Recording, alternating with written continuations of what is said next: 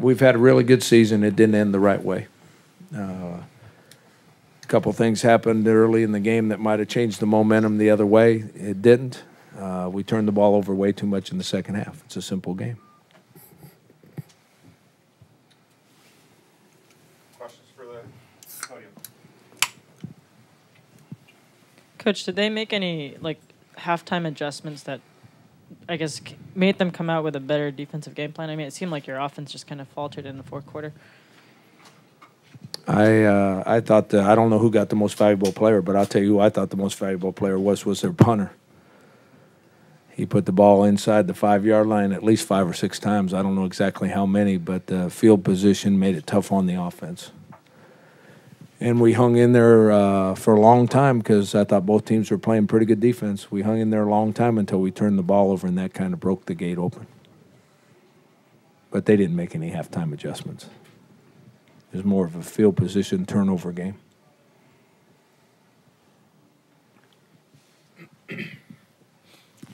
Coach, I know some Aztecs fans were unhappy that the fumble that was recovered was not overturned, thinking the ball was moving forward. What were your thoughts on that call and play?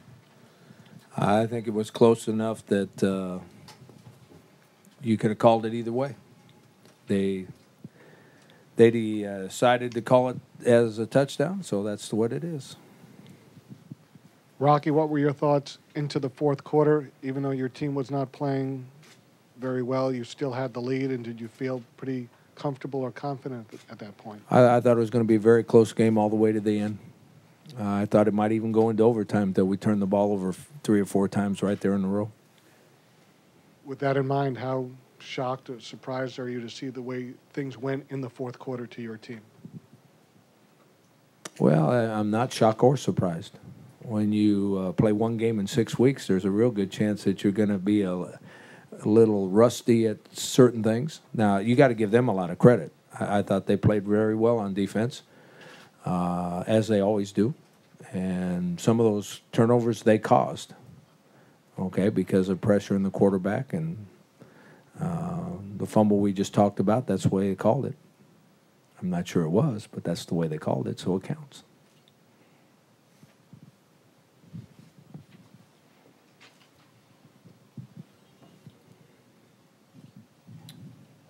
Adam, what did you think of the play that we're talking about, the called fumble? Did you think your arm was in motion? Did you have enough sense of it to have an opinion?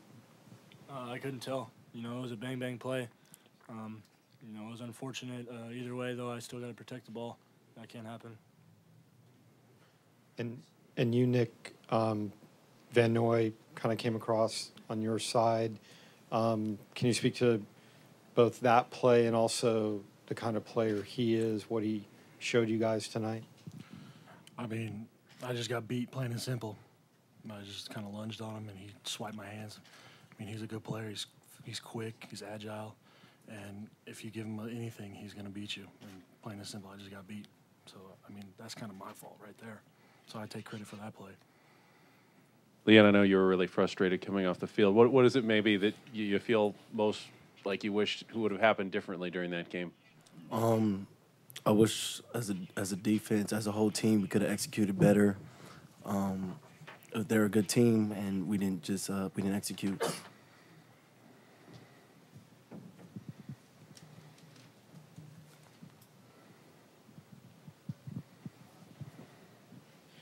Adam, I mean, the 3 picks, I guess, what happened toward the end of the game in that fourth quarter that, it looked to us like things sort of unraveled for you guys? Can you talk about what they were doing? They weren't doing anything. They're good defense, but ultimately I have to take care of the ball. I feel terrible for the way I played tonight. I didn't play good enough by any means. I feel horrible sending the seniors out this way.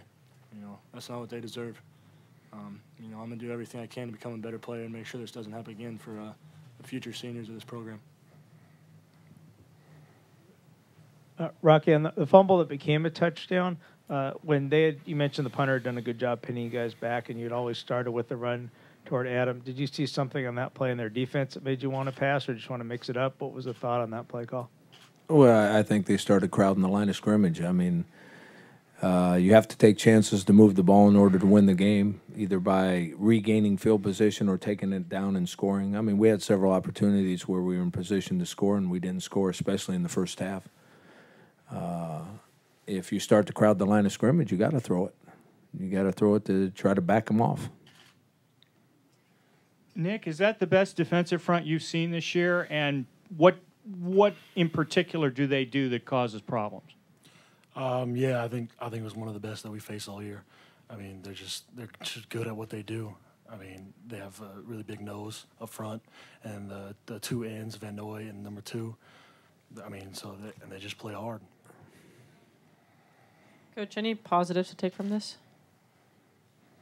Yeah, we had a great season, and I thought our other than we made some big time mistakes. I thought our players played hard. I thought we had a chance to win the game all the way until the turnovers. Our team was a lot better than anybody gave us credit for at the beginning of the year, and when we were 2-3, everybody was giving up on us. We won 7 games and got into a bowl game. That's a pretty positive season, if you ask me.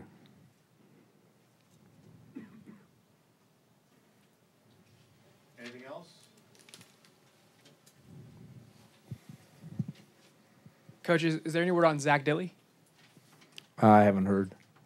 I mean, it didn't look real serious. Obviously, he couldn't return, but I haven't heard from the doctors what it was. And also, when Galt came in, Nick, you kind of switched over to right tackle. What went into that decision, and how do you think it played out? You want Nick or me? Either or. Well, I mean, that we rep 6 or 7 linemen, so Nick's our most versatile offensive lineman and knows all 5 spots. So it was a lot better to put Riley at guard, where he had started, I think, 4 or maybe 5 games. He started at guard and put our best offensive lineman out at tackle that knows more what to do. I mean, it's a real simple deal when you rep 7 offensive linemen, and the most versatile guy is the guy that has to move. Most veteran guy is the guy that has to move. Rocky, do you consider the fumble and recovery for touchdown the key play of the game? No, I don't. I think blocking below the waist on an interception for a touchdown was the key to the game. I really believe if we'd have scored that touchdown, the momentum would have been in our favor for the rest of the night.